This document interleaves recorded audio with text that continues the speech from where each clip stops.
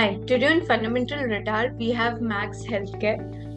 So recently, company declared a very good set of numbers wherein we saw a robust PAT growth of 25% YOY for the second quarter, and this was largely led by strong operational performance. Now, the reason behind the strong operational performance was the healthy ARPOB, which is average revenue per operating bed.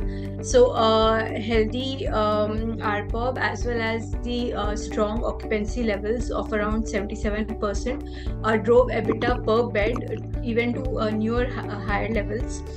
Now, overall, in the first half, the ARPOB grew 13% YOY, and this was largely led by increased traction that was seen from the medical tourism, better case mix optimization, further price revisions, along with the improved share of oncology segment.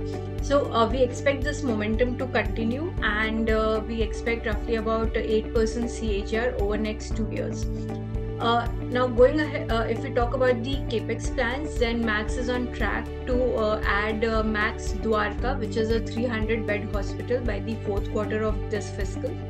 And it also plans to further add around more than 800 beds by end of FY25. So accordingly, we expect the sales and PAT CAGR of 16% and 21%, which would be driven by the addition of beds as well as the strong ARPOB growth. So these strategies is expected to drive sustainable growth for the company and would result in consistent earnings growth. Now, Max also plans to evaluate inorganic opportunities, and it is expected to soon close some deal in the near term. So if it manages to do that at good valuations, then it could actually aid better return ratios for the company. So overall, we are quite positive on Max Healthcare, and we have a target price of 700.